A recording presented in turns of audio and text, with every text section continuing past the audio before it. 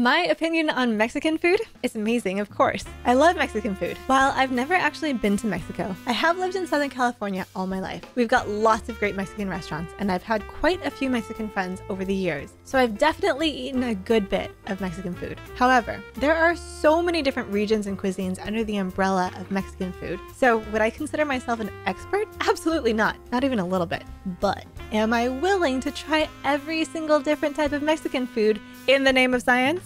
Yeah, sign me up. There were a couple of Mexican restaurants near my high school that we all frequented often, and one of them serves a breakfast burrito that I still stop by and get every time I'm in the area. I know the breakfast burrito isn't really a traditional Mexican dish. In fact, it originated in New Mexico in the 1970s, but y'all requested a burrito and I had a craving. But I am always down for Mexican food, so please tell me, what is your favorite Mexican food and what should I eat next?